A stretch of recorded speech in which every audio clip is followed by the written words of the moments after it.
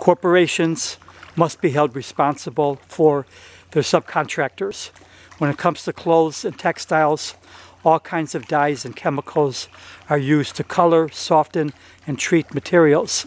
Many of the subcontractors of large international clothing and fashion corporations discharge their carcinogenic dyes, chemicals, and heavy metals directly into rivers and other bodies of water.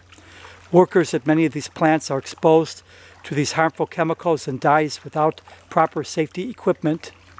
The discharge from clothing and other textile subcontractors have already poisoned rivers, drinking water sources, agricultural lands, and more in countries that include Indonesia, Bangladesh, India, Pakistan, and more. Millions of people, including children,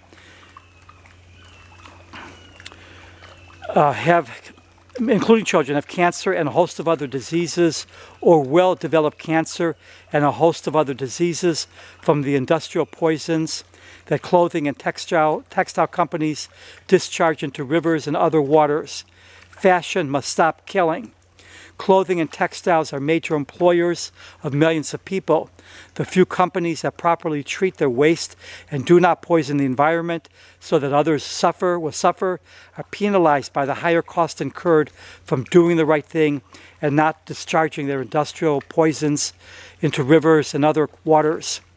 It is up to the major international clothing companies that buy these products from the subcontractors to ensure that the subcontractors do the right thing. It is not enough to expect developing countries already beset by poverty and corruption to finally stop the poisoning of their own lands. The international clothing corporations that have already made fortunes from cheap textiles and clothing materials must recognize that what might be cheap for them and for some consumers comes at an enormous price in terms of destroyed lands, waters, and ruined health and broken bodies. Every major clothing corporation in the world must be responsible for hiring their own staff to inspect and certify each subcontractor to ensure they properly dispose of their industrial waste and that workers are properly protected when working with harmful materials. The processing of leathers, synthetic materials, cotton, and much more cannot continue to be hidden industries, destroying the lives of millions and the lands and waters on which they depend. Just so a few get enriched and a lot of others can walk around feeling good about the clothes they wear.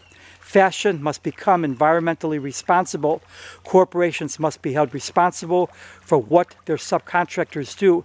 This must apply for all industries, not just textiles and clothes.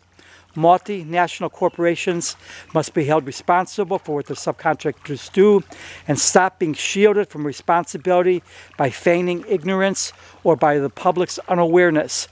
This applies to electronics, computers, clothes, cell phones, and much more.